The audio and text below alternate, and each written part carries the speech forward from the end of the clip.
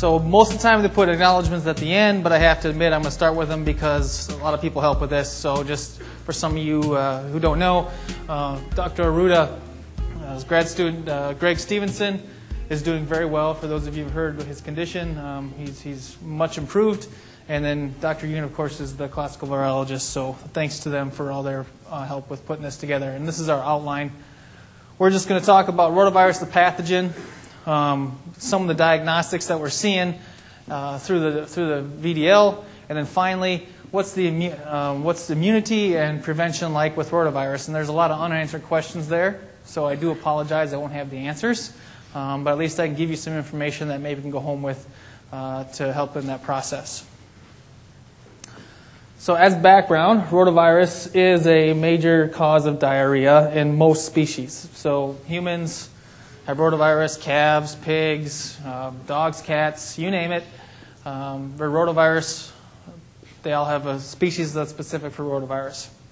The neat thing about rotavirus is that, you know, the swine rotavirus or the human rotavirus or the calf rotavirus is only specific for that species, so we're only dealing with a couple things there, so that's nice. And it's generally, just like everything else, confined to the small intestine. So we're only dealing with duodenum through ileum again. The issue is, though, that rotavirus is everywhere. It's almost all farms are positive. Intensely raised production sites, larger sites, they're going to have a very high infection rate and low mortality. It's basically, if you wanted to find it, it's pretty easy to do so. Rotavirus is basically in every sow farm that's probably under management or seen by everybody in here. It's just that common. Okay? About this virus, it's kind of cool. Again, I'm a quasi-virologist here, but it's a non-envelope virus, different from PED, which is an envelope virus. A non-envelope virus has a little bit different structure to it, and therefore it makes it more resistant or more hardy to disinfectants and desiccation. So that's part of the issue. It's more resistant to environmental degradation. The other thing that makes rotavirus very challenging, and I think you guys are realizing that as we step forward and have new diagnostics, excuse me, is that it has 11 double-stranded RNA segments. So they're all separate. So think of influenza, right? That has 8 RNA segments. Rotavirus has 11 double-stranded RNA segments, so they're all separate. So therefore, it gives it the opportunity, potentially, to swap some genetic material if they infect the same animal at the same time. That's kind of cool. Now, here's where it's going to start to get a little bit tricky, and hopefully you can stay with me. Rotavirus has a 3-layer capsid. All right? There's an outer layer, a middle layer, and inner layer. That's pretty simple, right? 3 layers, 1, 2, 3. Outer, middle, and inner. Now, there's separate proteins that are on each layer. The VP4 and VP7 are the outer proteins. The VP6 is the middle protein, and the VP2 is on the inside. Therefore, when we look at this virus, we actually break it down into groups, which you probably know very well from getting diagnostics back. We diagnose it as A, B, or C. Well, they're classified by A, B, or C based on their middle layer, the VP6. Okay, does that make sense? We're just taking a portion of that capsid out and saying, okay, is this A, B, or C? That's how we get that diagnosis for you. Technically, there's actually 7 different groups of the VP6, but only 5 infect swine, A, B, C, D, E, and H. E and H have not been reported, to my knowledge, in the U.S. So we're only, or North America, we're only dealing with A, B, and C when it comes to production systems here in the U.S. So for a schematic for you, if this is easier, VP7, outer right here, and VP4 is this kind of like spike-looking thing. Those are the 2 outer ones. The middle one's the blue. That's VP6. That gives you the A, B, or C. And then we have our inner layers before we get to the RNA on the inside. So pretty simple structure, but the structure then causes a lot of problems when it comes to immunity. And I just want you to remember this three-layered concept when we start talking about that in prevention and down the road here. So we just said that A, B, and C are identified based on the VP6 gene, and the E and H have not been reported here. When it comes to immunity, though, the VP7 and the VP4 have the highest antigenic capacity, meaning we really want the VP7 and the VP4 antibody response to be very, very high. All right, they're on the outside. If we take care of those or neutralize them prior to infecting us, or if we neutralize them, they can't infect a cell. So that's what we're really trying to do when it comes to immunity, is actually get high amounts of VP4 and VP7 antibodies produced.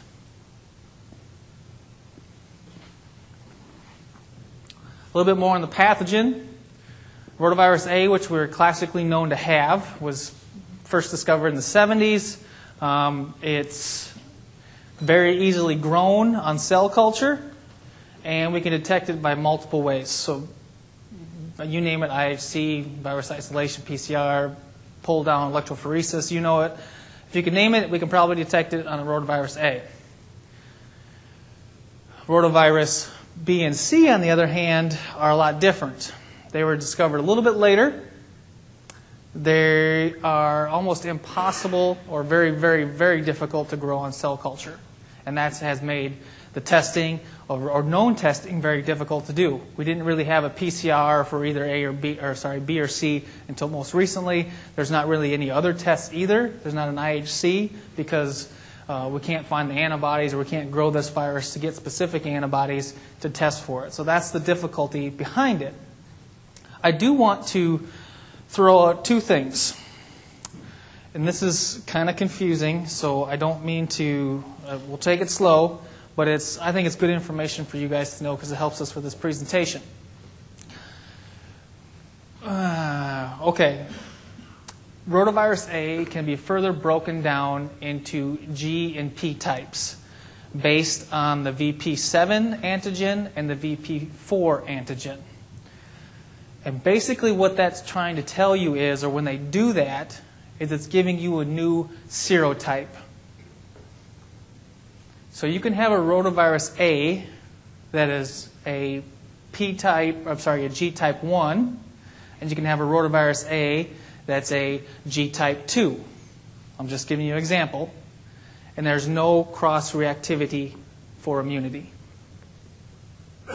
So the outer membrane, the VP4 and the VP7, play a huge role in immunity, and it's very specific. Everybody's giving me the blank stare. I know it's kind of hard, but we have this big category of rotavirus A's, but there's a whole lot of A's underneath it that are just sitting there that are all different. Just because it's an A doesn't mean it's the same A, is what I'm trying to tell you. We think that is the same for B and C, but we don't actually know at this point in time because we can't really culture it. University of Minnesota has been doing some sequencing, and most likely there is, very similar to A, there's genetic diversity in the VP7 and VP4 of both B and C viruses, so potentially there is different serotypes, which means different immunity to those rotavirus specific isolates. Questions on that, because that is totally confusing, and once you grasp that concept, this is a whole lot easier presentation. Does that make sense to everybody? Just because it's an A, B, or C, there's multiple ones under each category. That's the take-home point. All right, so what do we know about group A's in general? They're very highly prevalent. Nearly almost 100% of pigs or sows actually have antibodies to rotavirus A. When you look at diuretic samples from previous reports, these is the swine book, anywhere from about 2/3 of the animals with diarrhea, you will detect a rotavirus A, just in general, post-weaning. B and C, we do not know those numbers because basically the PCR has just been developed and no one's done the the surveillance of feces with PCR to determine how prevalent is B and C within the population that we deal with. It's likely very common, just like A, but we can't say that at this point in time. The other thing that we need to understand is just because you make antibodies or infected with rotavirus A doesn't mean you can't be infected with B or C at the same time, because they're technically different viruses antigenically. So there's lots of combinations that can be occurring in a neonatal or post-wean pig at one particular time. It's just not one virus, it's likely multiple. So the pathogen. Let's talk more about the infection chain. Basically, it's a fecal-oral transmission, just like PED. And just like PED, it attacks mature enterocytes, destroys them, shorten villi, and you get fusion, and therefore reduced ability for that piglet or that animal to actually absorb the feed. You get a malabsorptive diarrhea. Well, part of that is complicated a little bit by all the milk proteins and so forth, and that draws more water out into the lumen, and I get even worse diarrhea. The other interesting fact about rotavirus is that it actually has a toxin, NSP4 toxin. I really don't know a whole lot about it, but potentially it's very similar to the heat-stable B, I believe, or heat-stable A of E. coli, adding to cause more diarrhea in certain instances. Can anybody see that? That's a piece of intestine that's in a serum tube with formalin in it. We'll wait for Ned here to kill the lights. But this is an easy test that you can do on farm. It's just literally just a baby piglet. It's about an inch long section, and I put it in a tube. And, oh, that's great. Can everybody see the fingers? That's what a normal intestinal villi should look like. It takes about 30 seconds for that piece of intestine to do that. All right, that's nice. Basically, a lot of absorption area for nutrients to come across the lumen. This is what it looks like microscopically. We've seen this picture earlier. Has a lot long villi and so forth. Well, what rotavirus does is it attacks mature enterocytes, like we talked about, and basically here's the virus in that villus tip. And basically what you start to see is these enterocytes that are starting to swell and basically produce a lot of rotavirus antigen, and they're just expanding, and pretty soon they're going to burst, that cell's going to die, and all that rotavirus, new particles, is going to enter and pass through the intestine. So that's kind of the pathogenesis of it.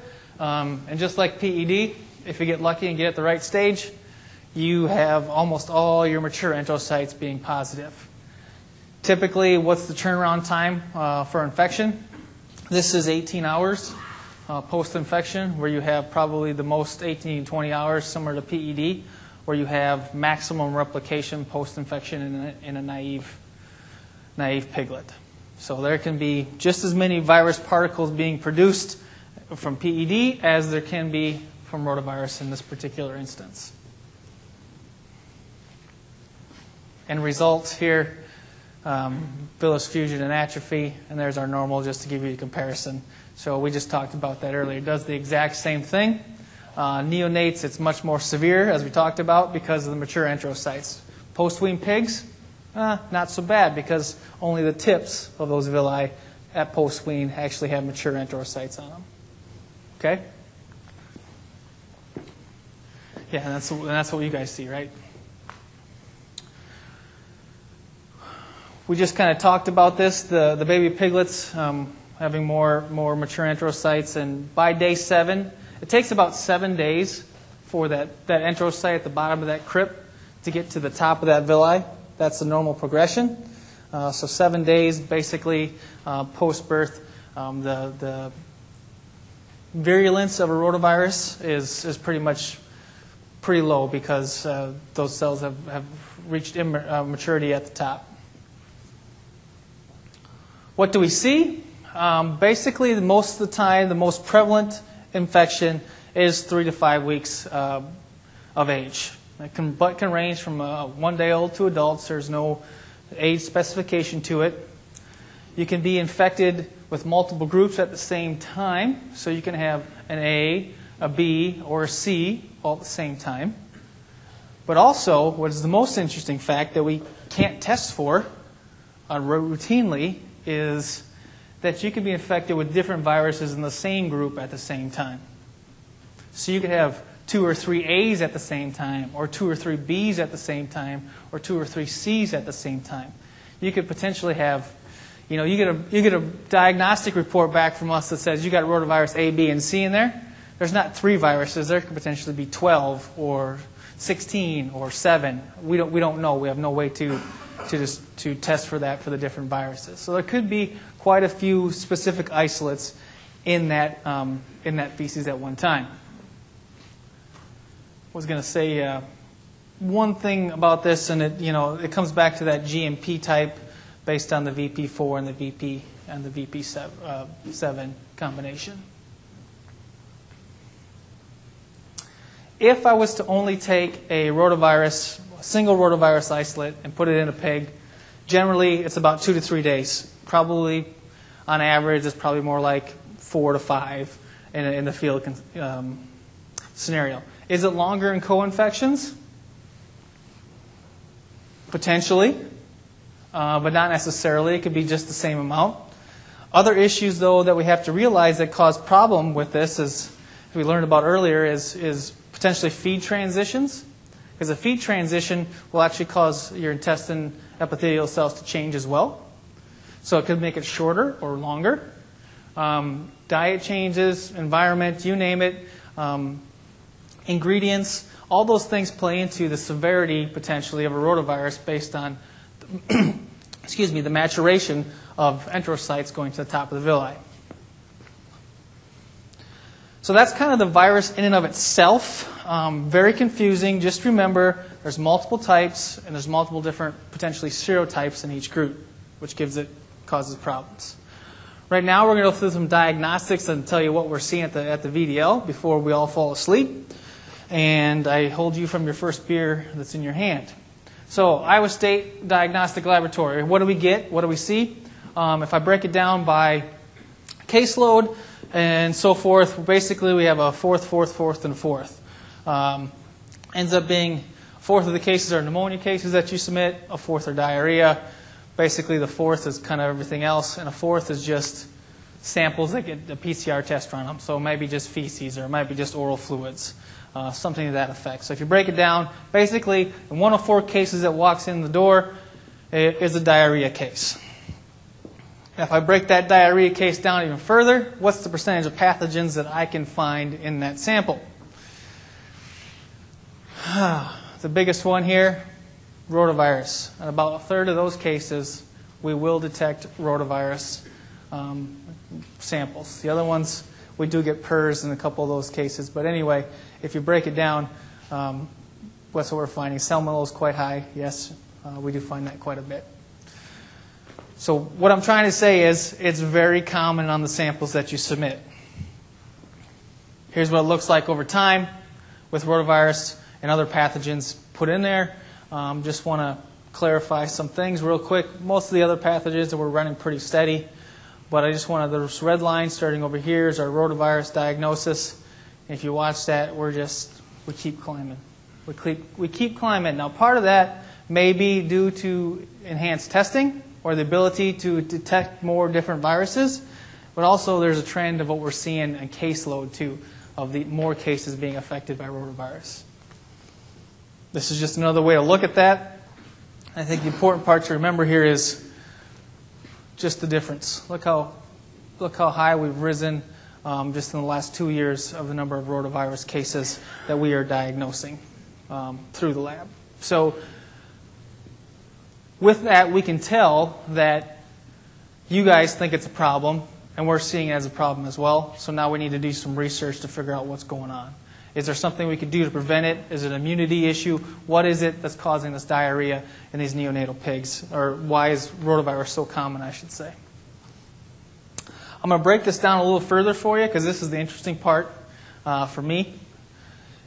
If I was to take all these cases of rotavirus and break them down, how many just have one virus in there? Or one group, I should say.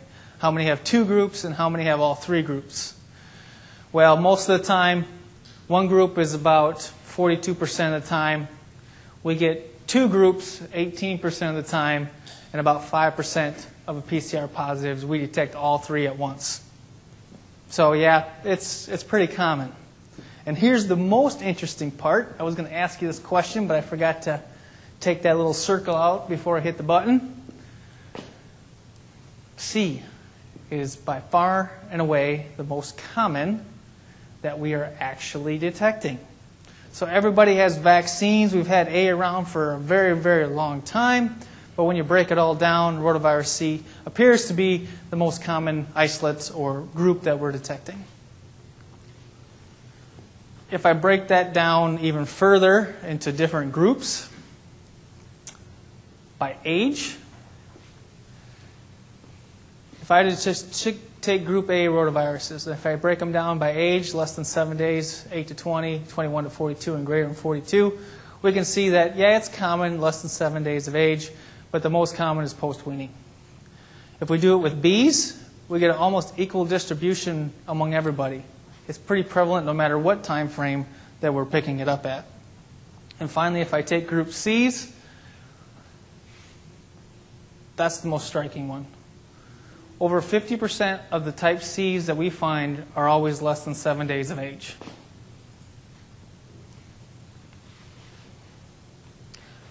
So can I ask a question on that? Why do you think type C is more common in neonates? If we're feeding back and doing everything correctly, why is type C there? Why not type A or type B? I don't know. I'm just asking because it would. What's the difference? Why wouldn't it be an equal distribution of everybody? Why wouldn't it be B? Because we vaccinate for A more often, or A's in the vaccines, and potentially some people use those. So I could see A being less, but why all of a sudden B? So why is it just C? Why don't we see a lot of B? I don't know. I was hoping someone would have an answer for me. If I break down age combinations, so if I took how many times we find A and B together, how many times we find B and C together, how many times is A and C, or all three, that's what you're looking at. By far, in a way, the most common is post-weaning because you're mixing pigs, right? You're mixing litters of pigs that potentially one sow had a type C, this sow had a type B, and that sow had a type A. You get them all together, post-weaning diarrhea, bada bing, we get type A, B, and C all together. So that's probably what's happening, but on a bigger scale is why are we having such poor luck on immunity to these non-group A rotaviruses in the farrowing crate, I think is the bigger question. So if you look at the data from summary here, I think the biggest thing to note is group A viruses, yeah, are more common post-wean. Group B's, yeah, we see those kind of mixed in, but C's, they're most common 1 week, less than 1 week of age, and we do find co-infections quite frequently. So with that, then we got confused at Iowa State going, okay, we're getting all these different types, we're getting all these questions, is one more virulent than the other? I mean, or is rotavirus just a rotavirus? Could that be it? I don't know. So we decided to actually do a little study that was funded by the Pork Board. Thank you very much, National Pork Board. And our main goal was to compare viral titers, shedding, and microscopic lesions between different groups. So it's kind of confusing, but basically we had pigs. We either inoculated them singularly with a group A, B, or C, or all their combinations thereof. And then we killed them at 24 and 72 hours later to see what the lesions would be. So if you really want to know, there it is, all groups, 6 pigs in each group with appropriate age-matched controls. And these are CD pigs, by the way, so no colostrum, to see if there was any difference. Probably don't need to mention this, but we did our best we possibly could to make sure there was no cross-contamination. Each pig was housed in its own brand new little tote. We did challenge them gastrically at about 5 hours, and they were fed 3 times a day milk replacer. So we did that as best we could to make sure it met their nutritional needs. And then what we collected was fecal swabs every 12 hours, and then killed half the pigs at 24 and the remaining at 72. And basically we were looking at 5 different sections of the intestine to note the extent and the duration, basically the extent and the severity of microscopic lesions, to try to determine if there was something different between the groups. So the results. Basically negative control stayed negative. That's good. Singular infected groups, all groups A, B, and C, no matter what they were, didn't have diarrhea at 12 hours. 50% had diarrhea at 24, and almost everybody had it at 48 hours. Very similar, no matter what the combination was. We found that no diarrhea at 12, yes, 50% at 24, all of them at 48, but the severity was a little bit more striking with the emaciation and the dehydration if you got multiple groups together. So here's just our seroprevalence of fecal shedding by time point. Group A's, at 12 hours post-inoculation, if we had just a group A, we didn't have any pigs shedding. B's, we had 50%, and C's, we had 83%. By 24, there you can see this as we go here. So what I'm trying to show with this, basically summarize this little table, is that it appears that A took a little bit longer to get going. B's were there early, but then kind of was not too hardy of a virus, it appeared like. But C's, they started quick and they kept going. They lasted a long time. So potentially why we're seeing more C's, this is a theory, hypothesizing, some of these C viruses may have genetic information that gives them a longer severity, potentially, or longer duration of disease. I don't know. The other interesting fact was that we found that there was differences microscopically of what was going on with these viruses. And basically A's and B's, the A and B virus that, sorry, back up. The B and C virus that we used basically infected enterocytes along the entire intestinal tract from duodenum to ileum. Didn't matter where it was, the whole tract was infected. Versus the A isolate that we used appeared to skip the duodenum, or the early part of the small intestine, and basically infect only the last half, so jejunum and ileum. I wish I had an answer for you why that occurred, but we could definitely find the answer that appeared that our A virus was not as sturdy and it had a very location dependent, where the B's and C's were more diffuse, potentially then creating more environmental contamination, potentially because they'll be shedding more of that virus once the cells burst. Little neat information there. Will it hold true for all C viruses or all B viruses or all A viruses? Hard to tell, but there's likely probably some viral isolate differences. So sum it all up, all groups caused diarrhea, didn't matter which one it was. Viral shedding, some differences, but it may be isolate dependent. Basically, what we found was C was more consistent and B was very inconsistent. And we just said about the enteritis where A's more distal small intestine, or B's and C's were more diffuse. So where are we going with this now?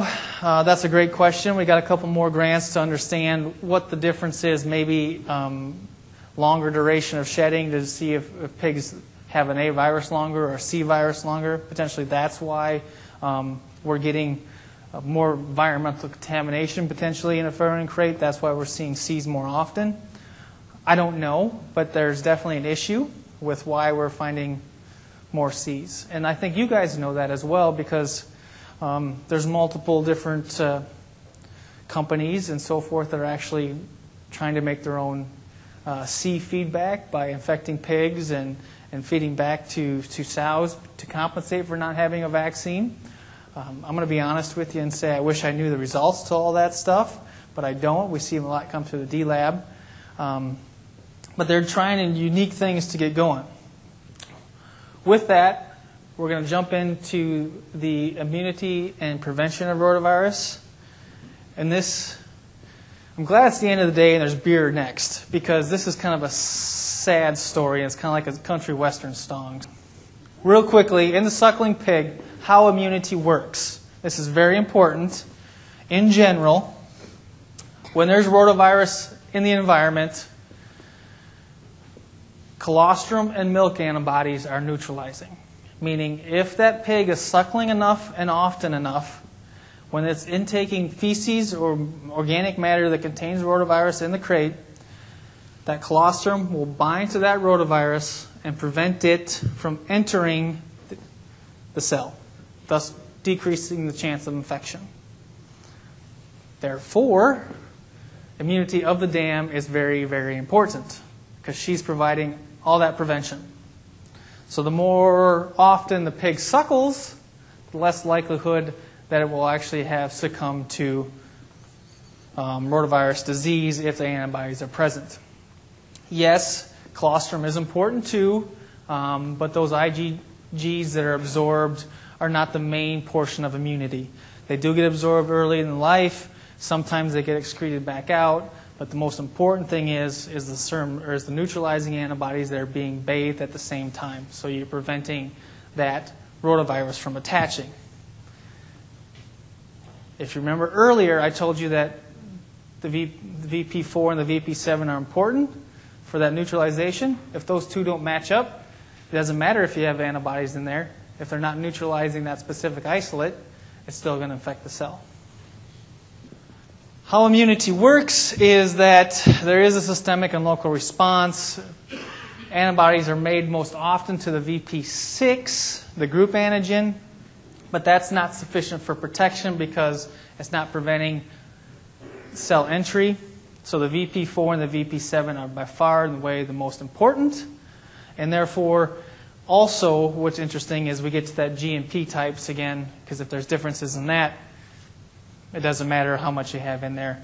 If they don't line up, it doesn't happen. So the best example I can give you is it's very similar to influenza. What we know about influenza virus is very similar to what we know about rotavirus when it comes to immunity. It's got to be pretty homologous. Otherwise, it's not going to work. That's as plain and simple as I can make it for everybody when it comes to immunity on that. So there is no cross protection between different groups, A, B, and C. There is no cross protection between different serogroups, meaning different P and G types within the A, B, and C virus. So if you take anything away from this presentation, it's right there in black and white. Only protective against a single rotavirus isolate. There's not broad immunity, and it's very, very specific. So in a sense, when people are doing sow farm feedback to use piglet inoculation to get that stuff, that's a very good way because it's very specific because it's coming from that farm. Then that's kind of the most important aspect of it. There is some other things we can do for prevention. Obviously, cleaning is important. It appears that bleach is the best disinfectant to kill rotavirus. Potentially, that's what the books say. You can vaccinate, but again, it has to be specific. I don't promote vaccines of any sort. I know that multiple companies are trying to get different rotaviruses, group C's together. I do know of a company in Ames, it's a small one, that uses the VP7 sequence to try to do this. We're just in the midst of determining whether that's actually going to work or not. So there's lots of people working on it. I'm sure everybody else in this room has ideas on how to prevent it. But again, it comes down to very, very similar to influenza virus. It's got to be very specific. So the question is, how do you do feedback? And you need to do it well. That's basically what it comes down to. And you need multiple pigs with potentially different isolates within it. The other important aspect is, good quality colostrum immunity helps, but basically you want to make sure that those piglets or those sows are milking on a frequent basis to help bathe that intestine when it comes to rotavirus. I do wish I had better answers for you on the immunity aspect, but the more we learn about this virus, the more challenging it is to try to determine if we can actually come to a resolution on the isolates that we're seeing. Can we do it? Yeah. We just need, like everybody talked about, good sanitation, all that good stuff.